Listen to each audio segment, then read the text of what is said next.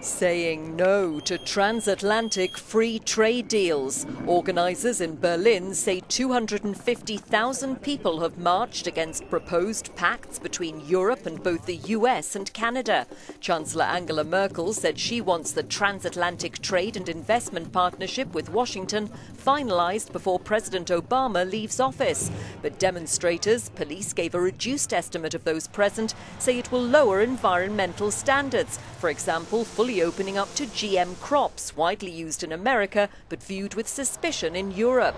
Then there's the question of how to integrate Europe's farm animal welfare standards into the world's biggest trade deal, which critics complain is being drawn up in secret.